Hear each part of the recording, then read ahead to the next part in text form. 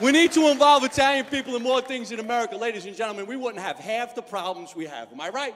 You know what we need? We need an Italian president from New Jersey to run the fucking country. That's what we need.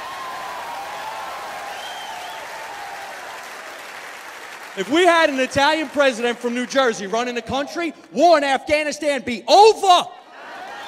You wouldn't know how, but it'd be over. That asked the president flat out, the war's over, Mr. President. What'd you do? He's like, don't worry about it.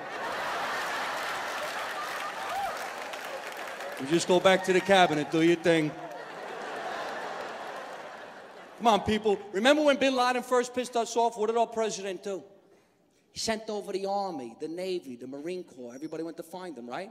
An Italian president? No. 2 Italians from Jersey be back in 24 hours. They'd have found bin Laden. They'd have walked right into his cave like it was a hit. Osama! How you doing? Pull up a rock. I got to talk to you about something. You comfortable? We're already pissed off at you. We had to get up early. You know how far you live from Jersey? And I ain't got the easy pass.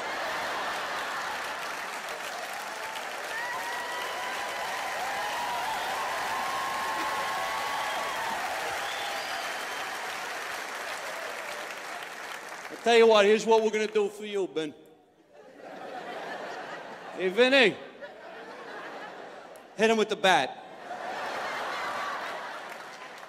Is he dead? See what I tell you? Now the war's over. Steal the rugs.